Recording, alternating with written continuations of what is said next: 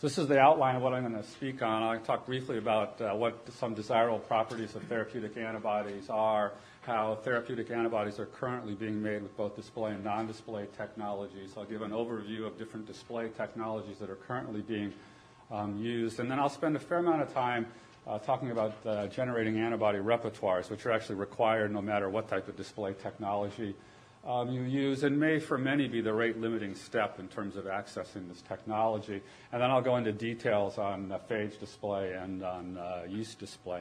I mean, and it's interesting, the fact that while this technology's been around for 20 years, one can still fill a tutorial on this topic. And I think what that indicates is, while those of us who originally invented the technologies think it's reasonably facile, it still remains relatively artisanal and finicky to access. I don't know if that's your all experience, but we certainly get plenty of requests for assistance. So as probably most of you know, antibodies have become an important therapeutic class of drugs.